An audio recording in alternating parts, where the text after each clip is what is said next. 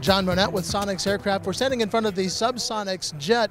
We understand you had to make a couple of changes on this airplane recently. Tell us about that. Yeah, well, this is a proof of concept airplane. Really, it's my own project, but we're used to monowheel airplanes. We thought that might be a good idea, but when we went to the new PBS engine, it has so much thrust that it was bringing the tail off the ground before the airplane was ready to fly. So that made it kind of hard to steer. So we have retrofitted a tri-gear.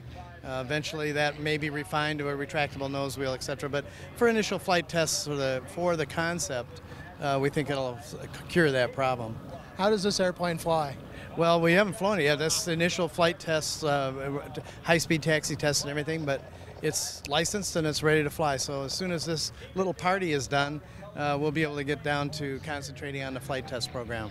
Now, you said that this came up when you added a bigger engine to the airplane. Tell us about the new engine. That's correct. This is a PBS engine. It's from the Czech Republic, and it's a full-featured jet engine.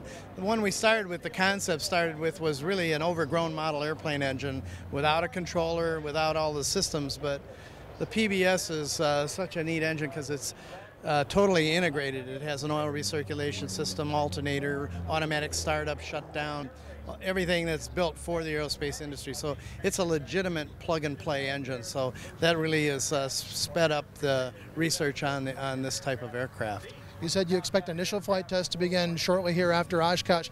When do you think this airplane will be available for people to have in their hangar? Not any sooner than when it's ready. We already know a few things that we'd like to change for creature comfort, etc., the cockpit design, and ultimately decide on the landing gear and everything. But the concept was to do a really simple, affordable jet. As it stands right now, today, if you had the PBS engine, bought it with the airplane, you could probably build this aircraft for under $60,000. And what kind of interest are you having in it? A lot of interest ever since last year when we debuted it. You know, the personal airplane to go around and terrorize the neighborhood and just have a really good time.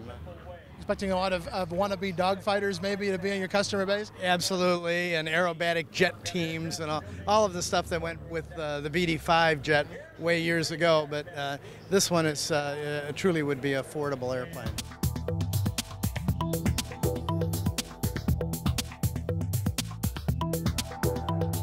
Aero-TV is brought to you by Freedom through innovation.